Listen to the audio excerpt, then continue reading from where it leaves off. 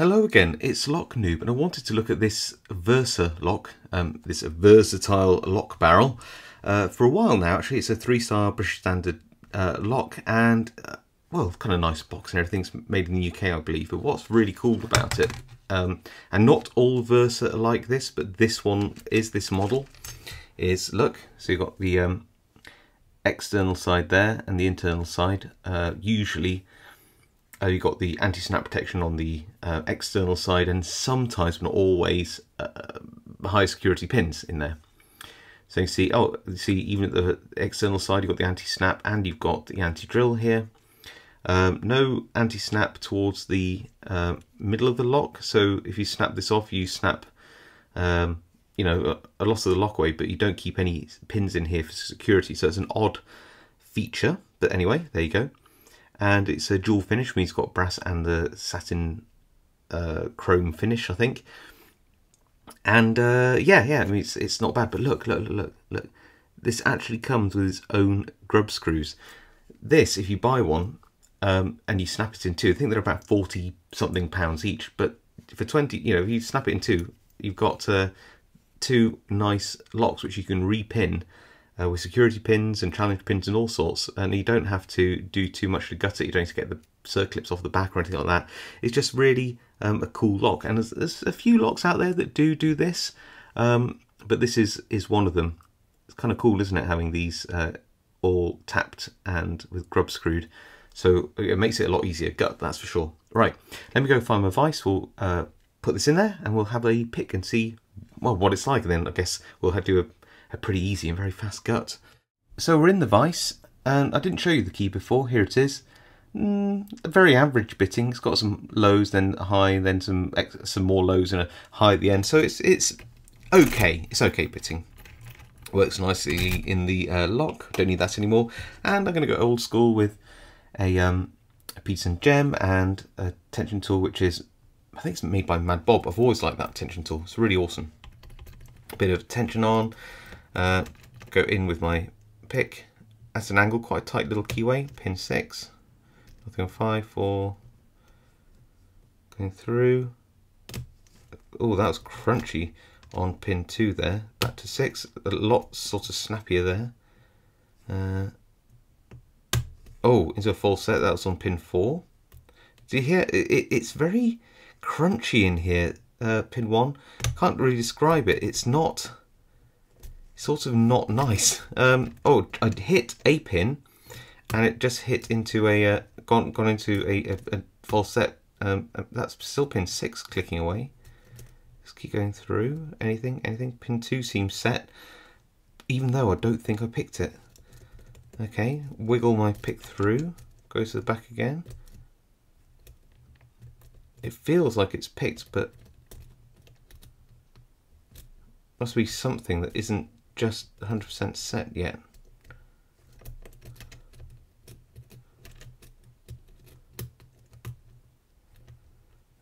Come on, who are you? Something sort of, it feels like it's caught up on something. So let me just wiggle. Wiggle under. I was going to say wiggle under each pin, but we just wiggled under a pin. Okay, that's weird. It's not very smooth. It feels gritty. I'd normally associate that with very shallow spools or serrated pins, but it could be something else going on there. I think we just have to take a look at it. Anyway, we're fully open, but it's very strange. It's not a pleasant lock to pick. Is that a good way to describe it? I don't know. I mean, it's not particularly hard, but it hung up at the end, and I really want to know why. Okay, let's see. Is it this one? Let's have a go. No, it's actually the smaller one. Isn't it cool to have this already sort of tapped for us? Gonna make this so much quicker to gut.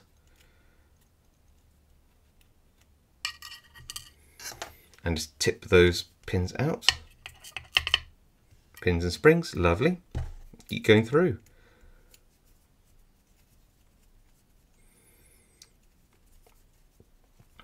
Since this isn't very exciting, I might actually fast forward this bit if I remember. If it doesn't fast forward, I didn't remember. Oh, okay, a spool. I did feel a spool in there, so spool.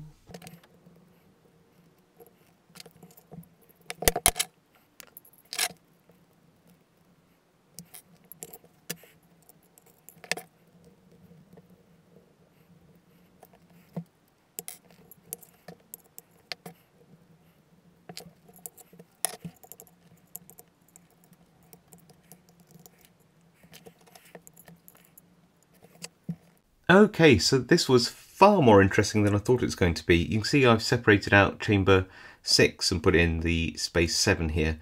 But you can see in all of these positions, you've got anti-drill bars in the lock, but no steel anti-drill pins. These are all brass standard key pins here, as you can see, so nothing too exciting there. But you've got some, so there was some counter rotation halfway through the picking, and that was caused by this very nice spool. It's actually a very thin spool. Look at that. Very nice indeed. Love it.